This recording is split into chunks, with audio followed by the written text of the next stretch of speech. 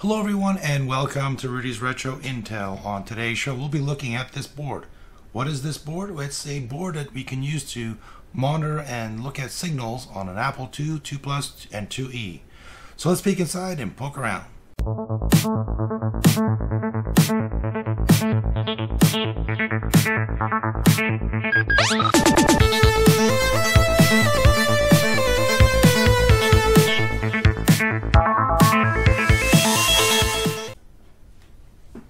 So what is a signal board? This board here allows you to easily monitor signals on your II Plus, your II Plus, IIe, and even a Apple III, because the Apple III slot is very similar to the IIe, II Plus computers, but I've designed it specifically for using it on IIe repairs I've been doing, but the slots are the same, so it should work no problem. Now, what does this board have on it? Well, it has, let's do a better view. Okay, so what the board has, it has LED indications and meters here on the bottom. Now the LEDs, these are additional signals. So for example, we have I or Q, NMI, the select signal, DMA, and we have address buses here, and we have the data line buses here, the data line here.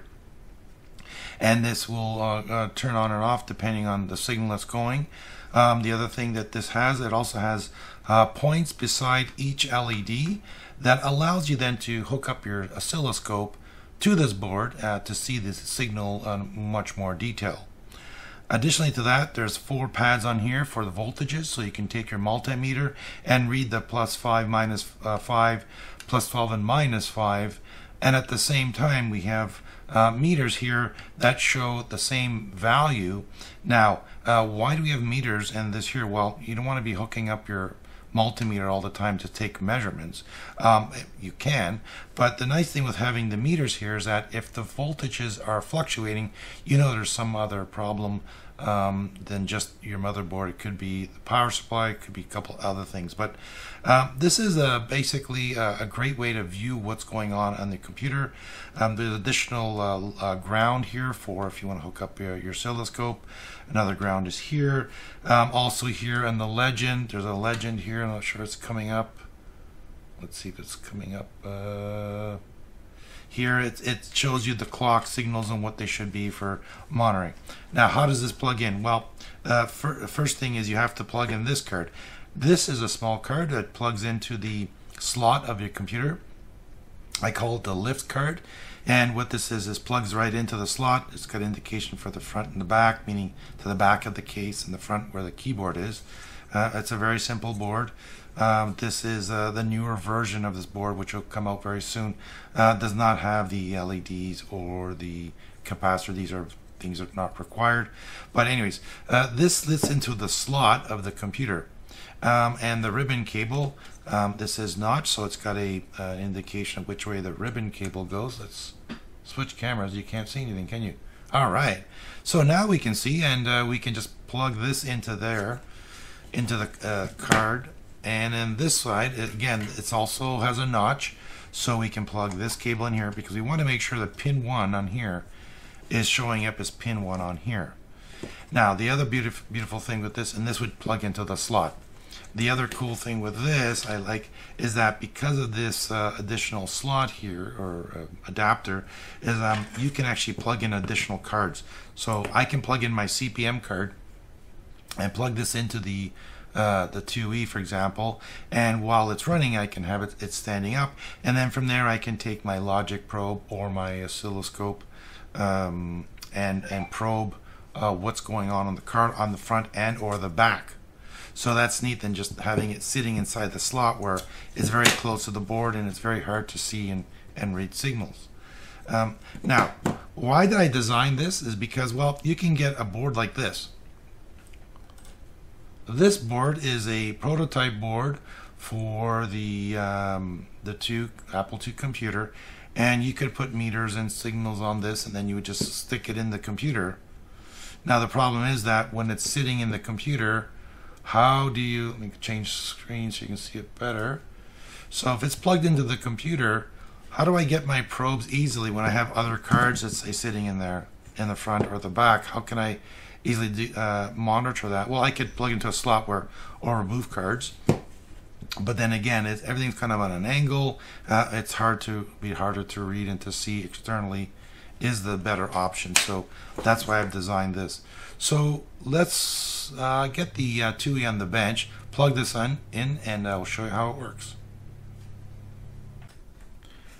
Okay, now that we have the 2E on the bench, now it's opened up. Let's plug in everything together and turn things on. First thing to do is connect this ribbon cable. So it's a straight ribbon cable to this board. It just plugs in. There's a notch. So it's showing up. Let's see. Yeah, there's a notch on there. So the cable also has a little notch, and it goes in one way, and that way you're not plugging it in incorrectly. That will go into any slot. I'm going to pick slot 7. Okay, so that's in there. And then the other end, again, it has a notch, so it only goes in one way. You can't put it in backwards, and that plugs into there. And now we're set to turn things on. So let's turn on 2E and see what happens. And we can see we are getting signals here. We're getting the plus 12 is 12.3 volts. The minus 12 is minus 11.8. The minus 5 is minus 5.06, and plus 5 is 4.96. The minus meters do not have the minus sign because it's only a 3-segment display, and so I just make sure that the labels on top indicate what it is. We also have lights indicating what's going on, and if we hit a key, we can see that the address lights are flashing. The data light is flashing too, but you really can't see it because it's going so fast. But if we type in something and we get an error, do you see that? We're getting LEDs flashing, so we know that it's reporting, it's behaving. And I don't know if you just noticed, but the minus 12 signal just there we go. See, 11.7 was 11.8. So if that was important to monitor, well, we would know, look, it's gone down. It hasn't gone down a lot, but just as an example, you're getting real-time indication of what's going on with the power supply. And the nice thing, like I said, this is sitting outside of the case. If you have a board that was sitting, if the board was designed to sit in the case, then you'd have a hard time accessing pins on the chips or components to monitor and manage. This way, with this card, we can actually make a little change and do this. So we stick the card on the top slot, and we can then adjust our camera and go from there. So let's do a better view, and we can see the card is now accessible, so we can actually, let me just turn this a bit. There we go. I have it on all unscrewed, so it's flopping around. We can see now from here we can actually take our logic probes, we can take our digital meter out, we can actually then take measurements. Look how easy this is with the board up, and we can even do on the back side.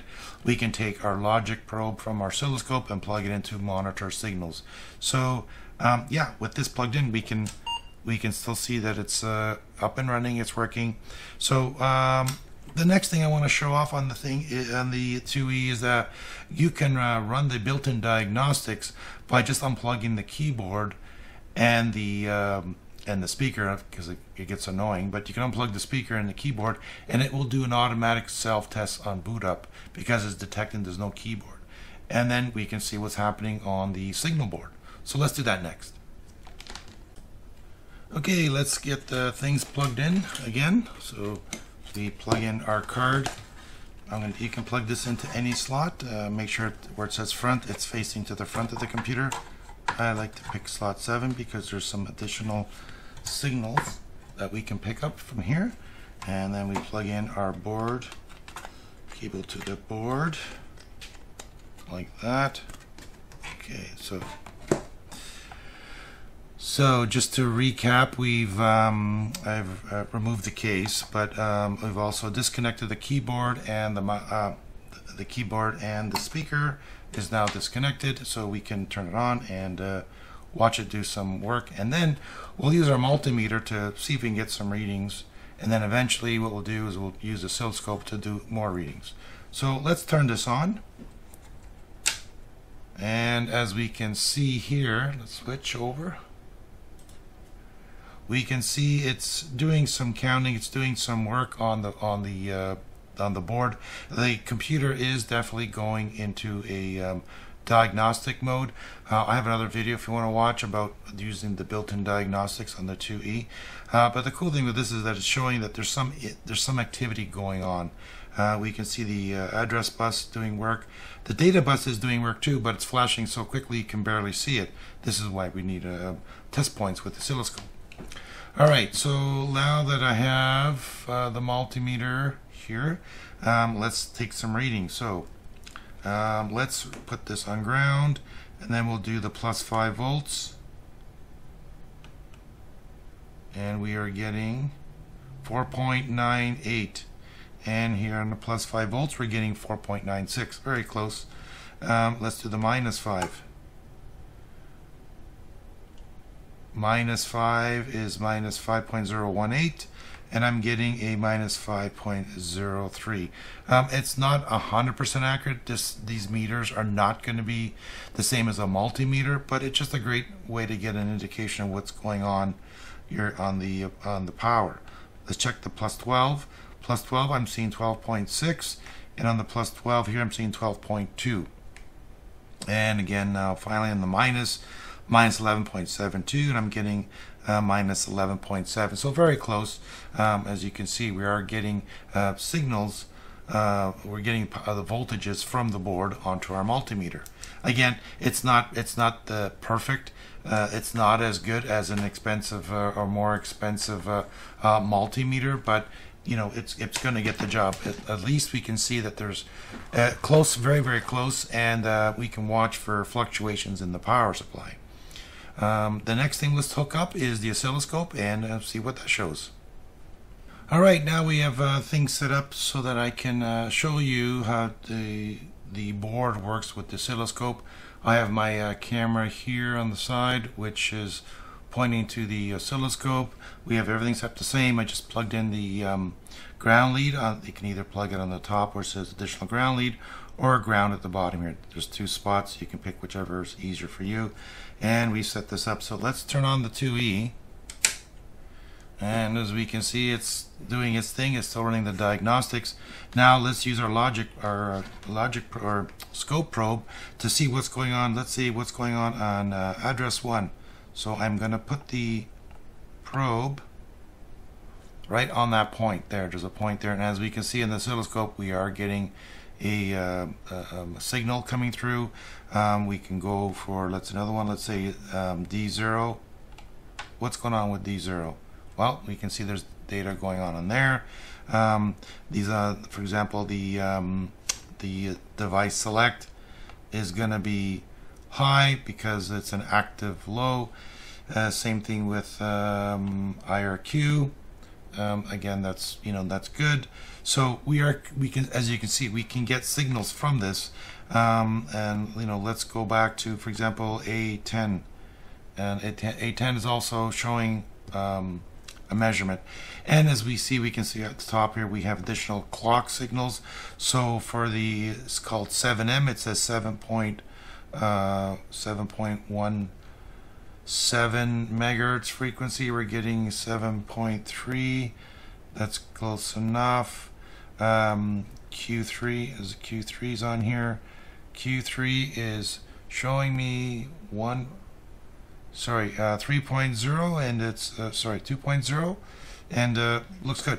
So the point of this is to show you that you can use this board to get closer, as opposed to having taken your logic probe and having to actually get really close with the chips on the computer, where you can actually use your logic tip, your logic probe to measure and short out 2 pins. You can easily do that by just touching and looking elsewhere and not getting a proper signal. So you're touching things, next thing you know it's shorted 2 pins and you've done some damage. This way you can actually do it remotely by pulling the signals off the slot and onto here. Again, all these signals are represented from the slot, so any additional signals that you need to look at on the board would not be represented here, but only what's coming out of the slot. Alright, the next thing I want to show you is the 2E in action with the signal monitoring board. So everything's plugged in. Let's turn the 2E back on. I've plugged the keyboard back in, and we're just getting now the regular to prompt. Let's write a little basic hello program and see what happens on the board. So it would be 10 print.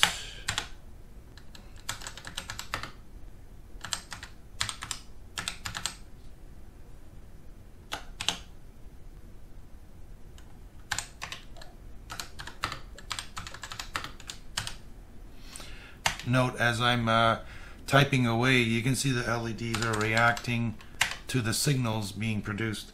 So let's run this let's run this program, and as we can see, it is scrolling and running this little test program. We can see the lights flashing. Look how fast they're flashing. We can see that there's data obviously happening on the address lines, on the data lines, but it's so fast that we actually can't see it. And if we hit enter or control reset, we can see it also reacting. So this board is I put together to help me diagnose the Apple II series computer. I would like to make one more change, as cosmetic change on this board before it'll be available on my GitHub, and it'll probably be available on a vendor. Stay tuned to the channel for more news on that later on, and we'll find out where you can purchase this board if you're interested.